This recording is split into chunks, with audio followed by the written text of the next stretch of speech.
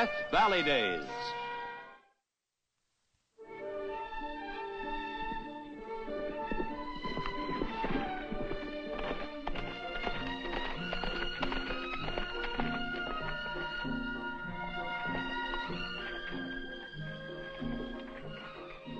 Hi, Jim. Don't tell me you got your plowing done already, little Mac. Well, I'm just looking around for chores so I can work up an appetite. You know, I still can't figure out how your folks ever called you Little Mac. Shucks, when I was born, I didn't even weigh 20 pounds. You got Ma's thread? Yeah, I got it. Big Mac's glove. Hey, the new almanac's in now. You want me to bring you one? I don't know if I can talk Pa out of the money. Is it a good big one with lots of pictures? It sure is. Thanks. I'll let you know. Oh, Jim, it's been thawing pretty good up in the mountains. That creek's a sight. Yeah, I know. The crossing was rough yesterday. Why don't you take the long way today, up by the Turner place? Turner's? I don't think I know them. They bought the old Chafee place. Only been here a couple of years. Last I heard, he was kind of sickly. Well, I guess I'll pay him a visit. See you tomorrow. Thanks for the waltz, Jim.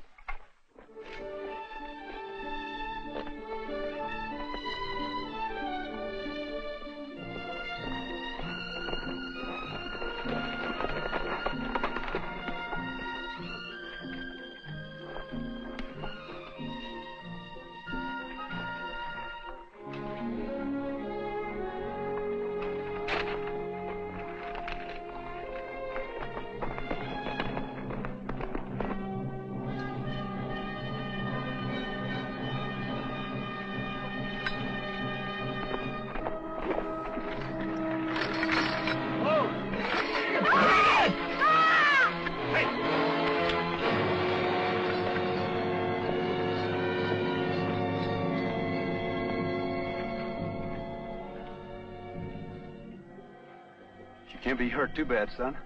No bones broken. We'll just get her in the house.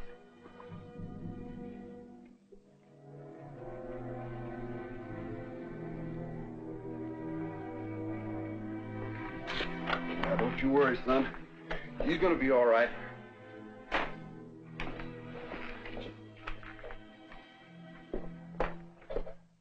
Now, easy. Just lie still a while. That was a fool thing I did, riding in scaring your horses. I'm sorry.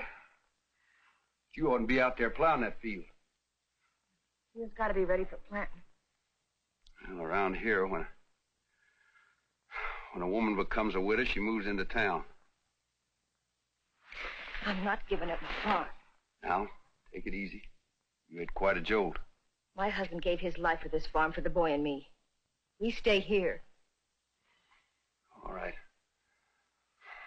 But you can't plow that field. And I ain't got time to do it. I know. Little Mac, the MacDonald boy. He wants an almanac. I'll get him an almanac and he'll plow your field. Why should you pay him to plow my field? Well, I scared your horses. Who are you? Me? My name's Jim Barnes.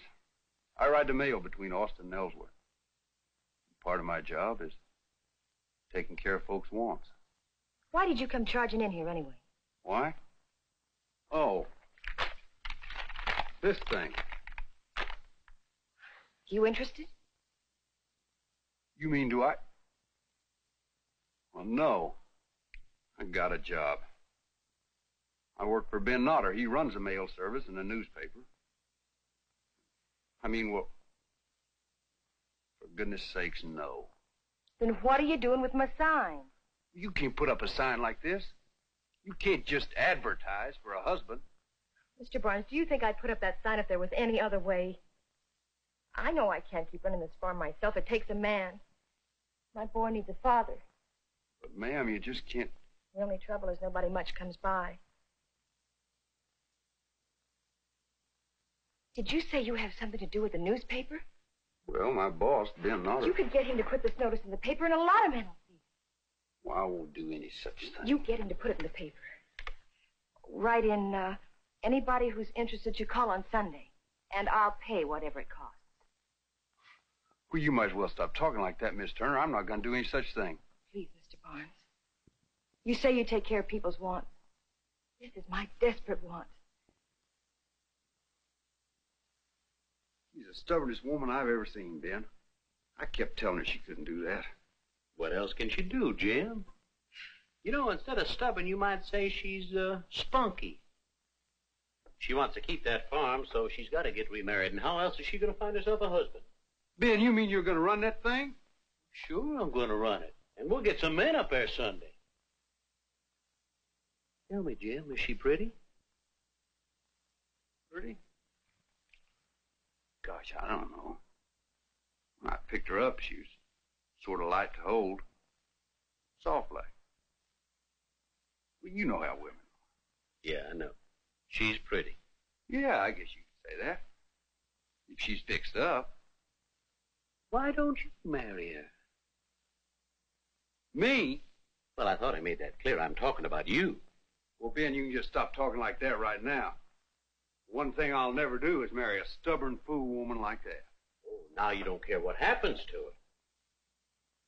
You know, I'd like to see her get the right kind of man. Well, do you know the right man? Yeah.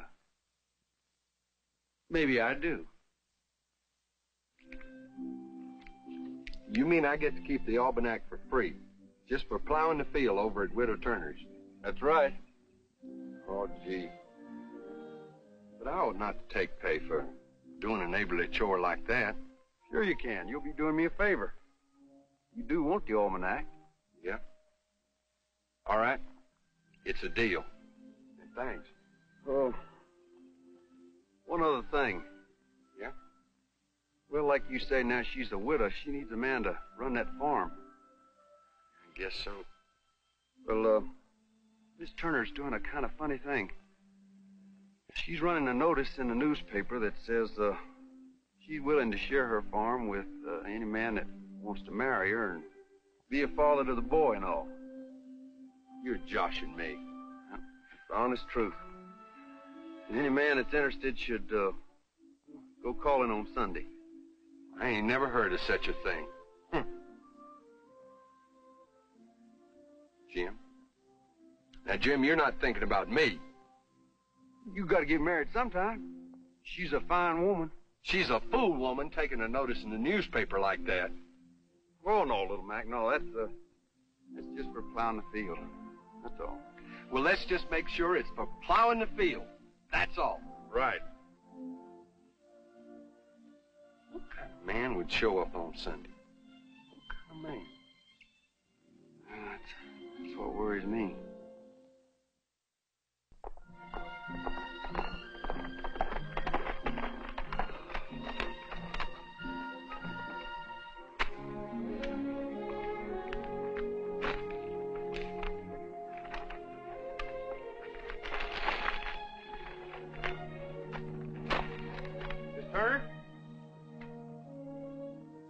Morning, ma'am. Well, morning, Mr. Barnes. I didn't know you carried the mail on Sunday. I don't. I just happen to be riding by. Well, your notice got in the newspaper, all right. Anybody showed up? Not yet. You always go riding on your day off? I feel like it. See, you got your field plowed all right. Thanks to you. You like little Mac okay? Yes, I guess so. But he's awful shy. When I brought him his supper, he said he wasn't hungry. He almost ran to get away. Well, I don't know how to say this except blunt-like, but I brought you a present. A present? Well, I can't take a present from you. I'm beholden enough already. Take it. What is it? Open it up. It's a new type dress. A dress? What do I want a dress for? Ma'am, men are coming up here looking to marry you. You got to fix up pretty. What? Mr. Barnes, well, they're not coming up here because of me. It's the farm and the boy. Men don't marry farms. They're figuring to marry you. You got to look right, or else maybe you'll scare them away like you did little Mac. Now Go in there and put that on and let your hair down. It's awful. I won't do it. I won't do any such thing. You want to save your farm? Now look, Miss Turner, you made me put that notice in the newspaper. Now you got to do your part. Go in there and put that on.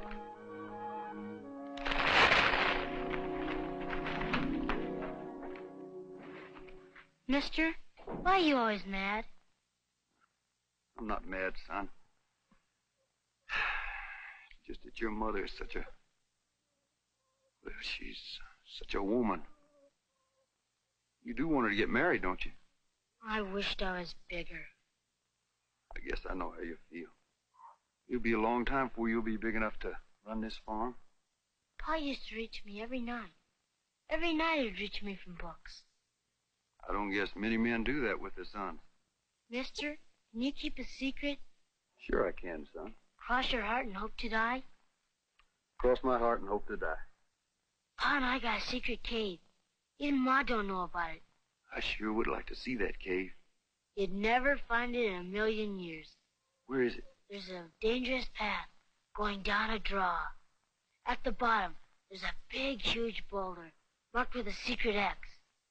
Behind it, there's a bush. You open like a door. Show me where it is. Come on. Hey, it's a man coming to see your ma. Who cares about him? We'll have to see the cave later, son.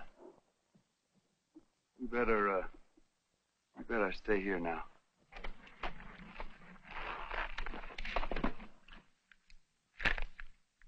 You here to see the widow, too? No. I just, happened to stop by. Just to visit with a boy. It's a real nice farm. Where's the widow?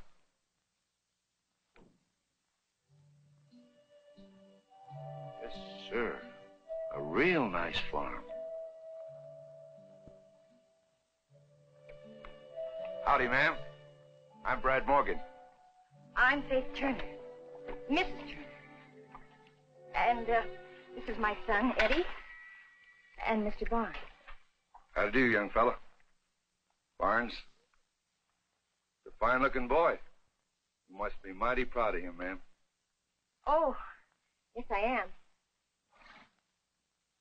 Well, I guess you'll want to see the place first, so I'll show you around. Oh, the field's over there. You can see the plow, and it's all done. I guess you'll want to see the stock. Lead on.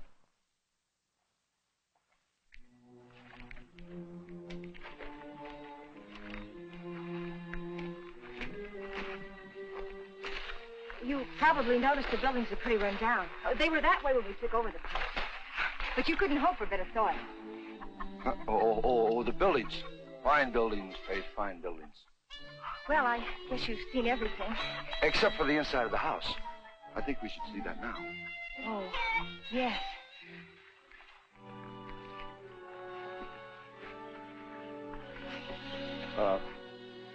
Look, you two, Faith and I have some very serious talking to do. I believe we should be alone. Don't you agree, Faith? Oh, yes, of course. We'll be back in a few minutes. Oh, Mr. Morgan, maybe... Brad, maybe we could have our talk on the other side of the barn. Outside. Whatever you say. I'd like to hit him. I would, too. But why? It's what your ma wanted. She put in that fool ad. I told her not to.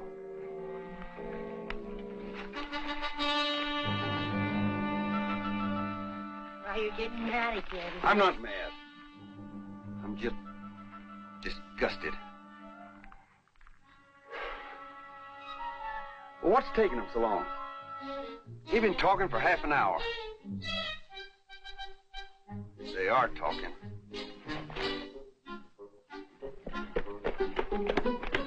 But Faith, we're getting married. Get out of here. Who are you to talk to me that way? Get out of here! What's gotten into you?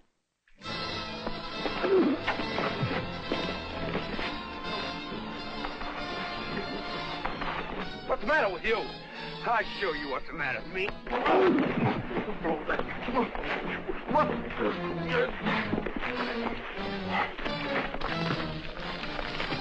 Oh! You hit me.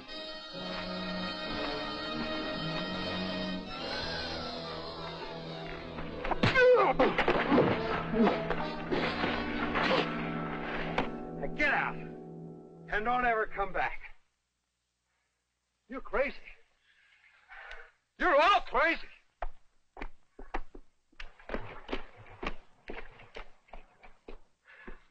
It serves you right. That's what you get for throwing yourself at any man that comes along. You're hurt. Let me fix it for you. I'm not either. I'm fine. I'm getting out of here, and I don't care what happens to you. From now on, I don't care. You understand?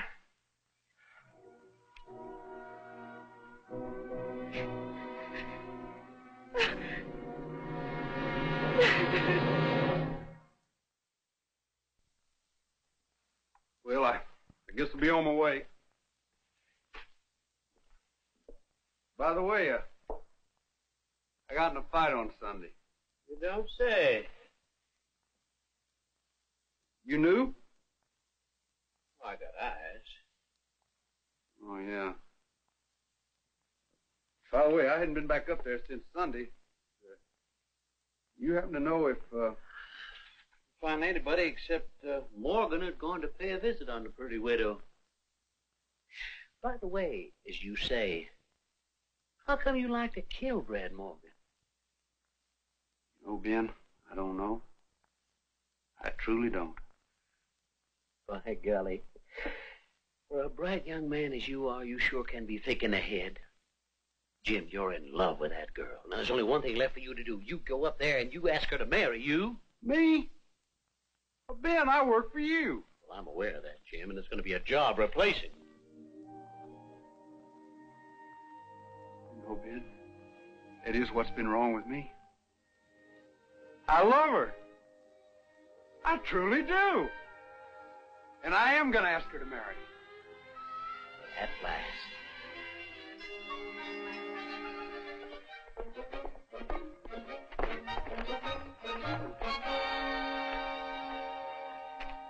Miss Turner? Hey! Eddie? Hey! Eddie!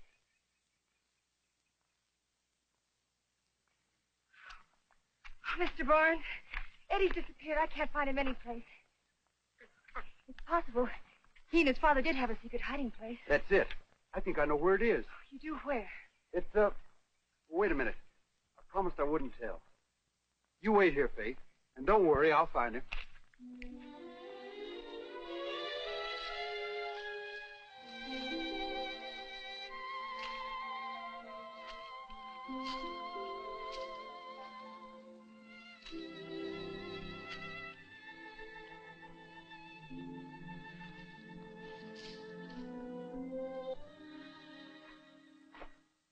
Well,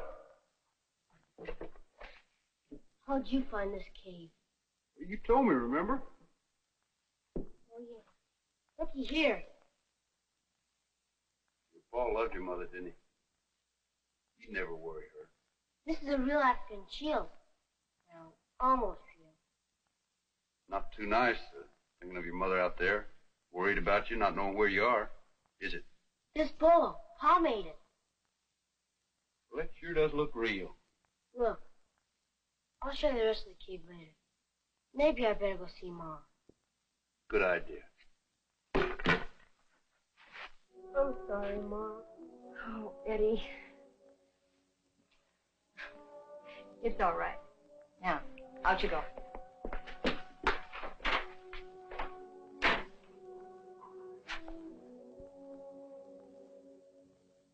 Your face looks better. Thanks. Miss Turner? Faith? I want to make a speech, and I don't want you to stop me till I've finished. Please. All right.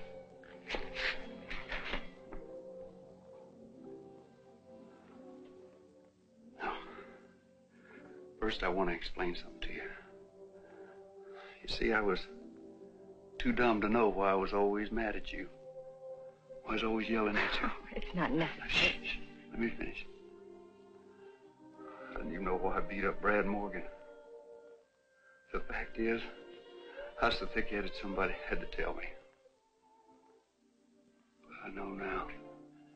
It's because I'm very good at saying things like this, but it's because I love you so much. That's all there is to it. And what I'd like is, I'd be much obliged if you'd consider marrying me. There's something that Oh, no, I know I'm not very much. But I'll work hard.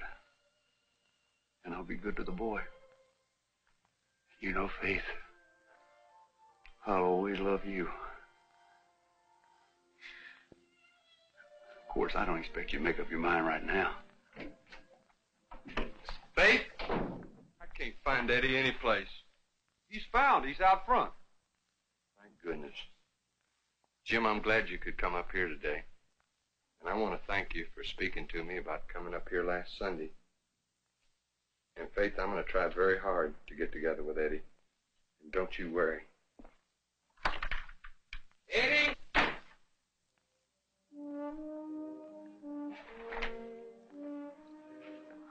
I tried to tell you. Little Mac and I were married yesterday.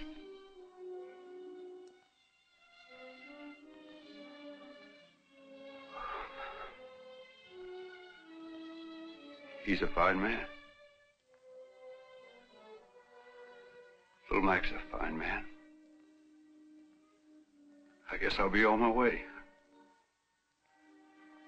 I got the mail to deliver.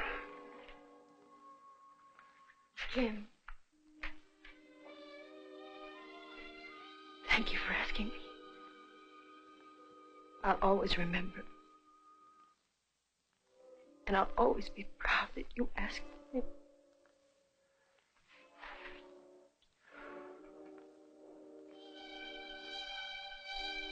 And I'll always wish you the best of everything. Mrs. MacDonald. And I wish the same for you, Mr.